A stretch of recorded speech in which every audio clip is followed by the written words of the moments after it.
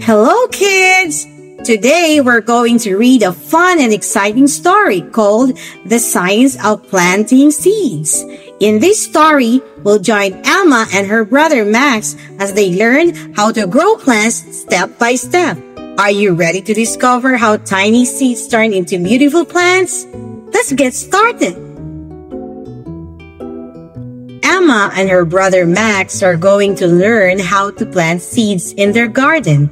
They have all their materials ready: seeds, soil, water, and small pots. First, they pull out the weeds from the garden bed.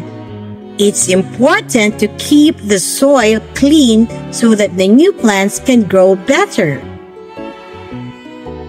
Next, they fill the pots with soil and make small holes in the soil.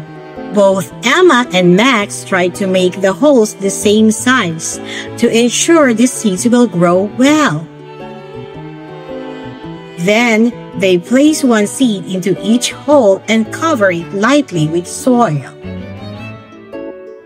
Together, Emma and Max carry the watering can and gently water the seeds.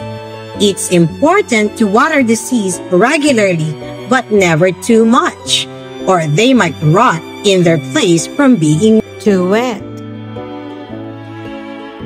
Finally, they place the pots in a sunny spot where the seeds can get plenty of sunlight. Sunlight is crucial for photosynthesis, the process plants use to make their food.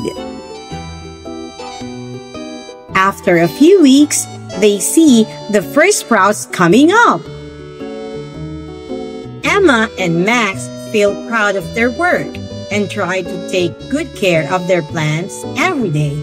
They learn that proper care and patience, they can grow beautiful plants together.